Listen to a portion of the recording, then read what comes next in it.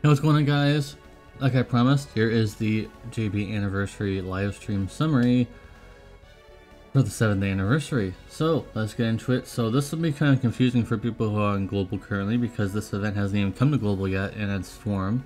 But after a certain point, there will become a point where you can obtain free crowns for that specific unit, as you can see here, for Rain and for Terra, for example, and also Reno. Among others nowadays. That's only a small preview, but there's more. You'll be able to get free crowns for them. But if you already crown them, you also can exchange them for real crowns. So there's that as well. So what these keys allow you to do is do them permanently. These are a permanent addition. You can do them for free without keys if you did them during the event period. But afterwards, you can do them with these keys. So there's that. Interesting. They're allowing more filtering and things like that for this. The bottom one doesn't matter for global players because the level system isn't in global.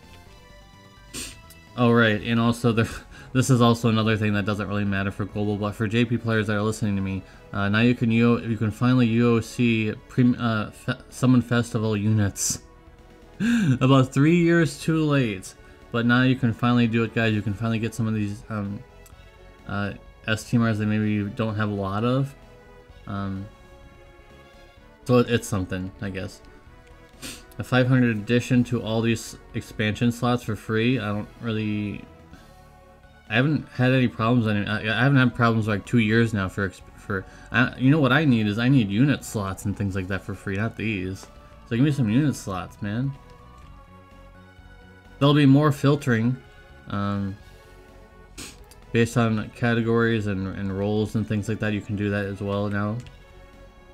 And this is a small preview of what's to come. More preview. And they show this as a very nice artwork. Very similar to the return story of last anniversary. Some story there. And here he is, Deus, basically Vlad. It's not really spoilers. Vlad, basically. It's just it's so weird, like the armor part of his body looks like it's normal, but then it looks like they copy and pasted his head. Just look at the difference between the artwork of the rest of him and then look at the head. It just looks so off, but okay. So Vlad is getting a new unit, and also Roka is also getting a new unit. A very cute sprite. Yep. So he has a Brave Shift form. Very nice, right? He does have a CG animation, which we'll be looking at least in picture form. And here is here's something I called a long time ago. Actually, I don't even know where to find it in one of my videos. I definitely called it in one of my videos at some point that they would eventually do a leader skill. So here's the leader skill, guys, the first leader skill of the game, and he'll be able to lead a certain amount of categories here. The first leader skill doesn't seem that amazing, because he leads Dark, basically, or Anniversary Story. There really isn't... I don't know how you'd be able to make a really good team about them, because there's not much to be involved with that. I mean, we'll have to figure it out. We'll have to figure it out, guys. But apparently you can activate the leader skill, and then even if Vlad gets KO'd, the leader skill will still be activated. Which is nice. Premium Vision card, it's literally better than Dark Reigns, however, this is Dark Locked. It's funny to say that. We kind of know about Dark Locking nowadays, don't we? So Dark units can equip this.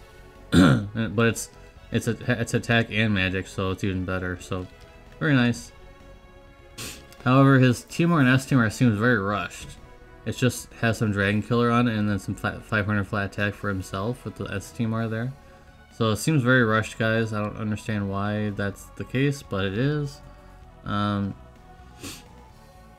He's a 24 hit LB chainer in his Brave Shift form, so 24 hits are back now, and so I guess 27 hits are no longer the thing. I guess maybe people were complaining that they made too many delayed 27 hitters. Maybe they shouldn't have done that. They're also doing the usual thing, like I mentioned a lot of the time they do this, where they make a whole bunch of units at a certain chaining family, and then they're like, oh, let's power creep by making a new chaining family or an old chaining family come back, and now they're the ones that are gonna get all the attention, and the 27 hitters are being power creeped in that way because you can't do 27 and 24 hits together in the same team unless you have two of the same. Like if you have two 27 hitters and two 24 hitters, I guess. So there's that. There's a small bit of a CG animation. That's all I've got. Roka, unfortunately, is SLB. Okay. And she gets a fighter flat attack on her STMR. Also, on her TMR is stop immunity. So, I mean, it's decent at least. Stop immunity. There's not a lot of that. So that's something. She's an earth damage dealer. She still has the haste, but it's still only single target. Why couldn't it be AoE at this point? It's not that broken. There's only a few units that can actually benefit from this. But she is an earth damage dealer. And her vision card is just kind of slightly better than Poppy's. So there's that. And Carlet is getting a Neo Vision Awakening. For Global, this is a huge news. For JP, not as big because you gotta pay to get her. I can get her EX3 now. I've got all of them. I can get all of them to EX3 now. I've had the first two EX3'd a long time ago, but Carlet will now get a Neo Vision Awakening. She has 140% fire, or all the elements that she covers. I believe she has 140% amp, 140% imperil for, which is not that amazing considering the other unit. Like we can have 160 nowadays, but okay. She also only has 85% breaks. Okay, so I'm hoping that she'll have something really interesting in her kit. She does have a giant Pentacast, I believe, but it's unique selection, so we'll have to figure out how that goes too.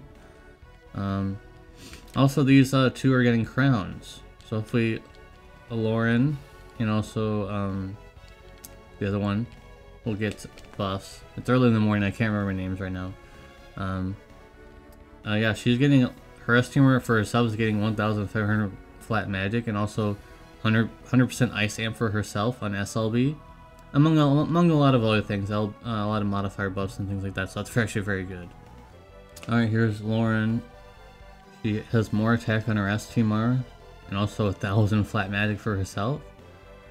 And it looks like 145% imperil. Also, the JP type of breaks, whatever. I mean, it's fine at least. And 87% break on that cooldown, that's alright, I guess. Here's the event, I believe. So you can get tickets, you could potentially get the new units, but most likely you're not going to be doing that. Most likely you're not going to be doing that. You can clear these stuff, you get some lapis. It's just the normal new King Mug event. If you don't know anything about the new King Mug event, I made a video all about it, I believe. So go check out new King Mug event or revamp or something like that. I'm not going to talk about that here because I'm running out of time, guys. News is still unfolding as I'm making this video, so keep that in mind, guys. Alright. Dark Rain is getting crowns, surprisingly. I mean, he's not that old. This is kind of bad, though. I mean, giving him crowns this early, I guess this is the time to do it, but it's like, now he's basically going to be at full power forever with these crowns. So hopefully they'll be good. I'm just kind of hoping that, okay, we got the information. So he has 150% Dark Amp. He also has more mods up on his SLB. And also 2K Magic Edition. So in Global that's going to be a lot better because remember his STMR stacks and JP it does not. So it's actually very nice. For sure he can get more magic. And it looks like he's getting an STMR upgrade as well. So it's even more. I think that might even be even more, guys. So this is actually a pretty interesting crown upgrade. Depending on what the SLB mod is, it might actually make him meta for real. Unlike me coping about him, I'm thinking that he's going to finally be meta because 150% Dark Amp. So you could time that for, if you have him at EX3, you could time that to do that on turn 2. And then on turn 3, you have 150% Dark Amp, plus you got the huge SLB modifier damage move. It's actually very nice. It would hurt his store. Hopefully they'll be fixing that, or you can use the Dark Amp with the store as well, and hopefully they'll give him more than triple cast. That would be even better, right? And looks like we're getting more. Oh my god, we're getting crowns for Rain and Fina. Finally, they're getting buffed. They need they need a secret buff, and when I call it secret buff, I mean like they don't tell us about it. But they need a huge buff for free, like what Riku had, and they need crowns, and they're getting them. But they need more than just crowns, guys. They need way more than just crowns. But I'll give them a round of applause for actually remembering them that they exist. So that's great, at least. They do need a lot of help for sure. We're also getting a new Reagan, who looks a lot like Jake. In the a few slides ago when I showed you like the artwork of the next anniversary, I thought this was Jake. He looks like Jake, but with solid snake armor or something like that. It doesn't look like Reagan at all. I mean, the sprite does, but look at the artwork. It doesn't look like him at all. Like, what's with the hair? It looks like Jake. Like, I got really confused. Like, oh, Jake is back. Nope, he's not. And apparently, I don't have a picture for this, but Knights of Grandshot is getting crowns as well, so he's gonna need a lot of help in that regard. So he's getting. I don't have any picture for that, but yeah, Knights of Grandshot is getting a crown upgrade. He's gonna need a lot. Because honestly, he's already dead on arrival for most people. Alright. There's gonna be a new set of trials in the month of October. We don't really know what they are, but they're supposed to be really super difficult. So that's probably gonna be the next power creep, guys. Alright, so there's that. Alright, and we have some daily pulls. I think it's 450 pulls in total. So that's pretty normal, actually. And we're getting 7 of most of these things, but only 1 crown and 1 S tier Moogle. I mean, S tier Moogle at this point, I mean, I got so many of them. Like, even a free-to-play player is gonna have a lot of S tier Moogles because you just wait until you're using the EX2 or you have multiple copies. The rest of the stuff is just like okay. I guess the emperors and the ores are the best part, pretty much. I don't really see the value in any of the other stuff, pretty much, but alright. That's okay. And there will also be a... Nothing really worth putting a picture for this, but there will be a free Neo Vision guaranteed. I don't know if it's free, but it looks like it's free. Because it says on the picture that's level 120, so it looks like this is for like new players. So hopefully everybody will be getting that. 3 guaranteed Neo Visions. But it could be anything, right? It could be literally anything. So keep that in mind, guys. And I'm being told there's only about 14 Neo Visions in the pool, so it's probably gonna be pretty old. When I'm seeing in the picture, there's nothing. It's all the old stuff that you've already seen. You probably have EX3 of, like Soul and stuff like that. So just like, whatever, man. It's just. It was nice to look at, oh, guaranteed 3 Neo Visions, but it's all going to be stuff that it's just going to take up more space for most of us. Unless you're a new player. Alright, so if you collect a whole bunch of these 7th anniversary stones, 70, you'll get 4 Neo Visions in this pool here.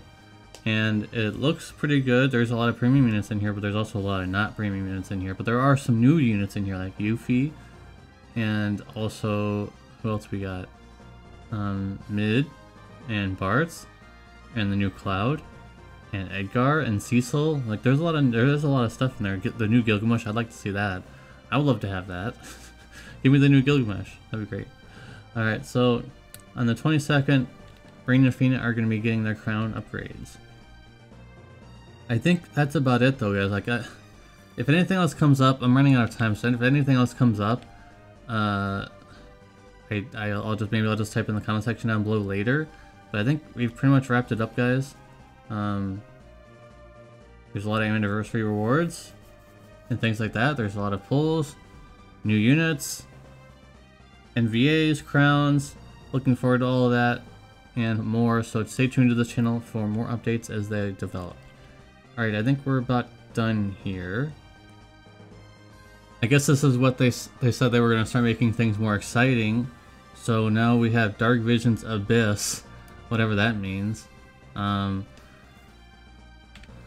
it looks like Dark Vision's got a Neo Vision Awakening. I actually don't really know what this means.